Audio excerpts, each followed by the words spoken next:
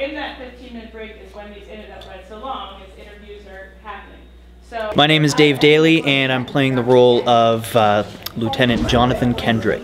This is my first show with the St. J Players. I've done a lot of shows with the Twilight Players at Lyndon State College, and that's actually the only experience I have. I'm relatively new in the theater game.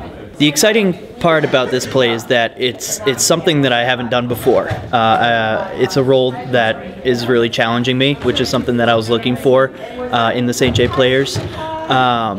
I've usually done musicals, or if I've done straight plays, they've been comedies.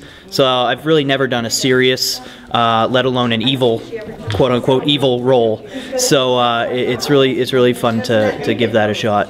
The challenge is that, like a lot of people in this cast, my character especially, is very unlike me. My character is extremely religious, you know, army, everything that is not quite who I am. So having to kind of wrap my brain around that stuff and just try to put myself in a different place. It's fun, but it's definitely challenging. That was weird, but okay. I would just like to say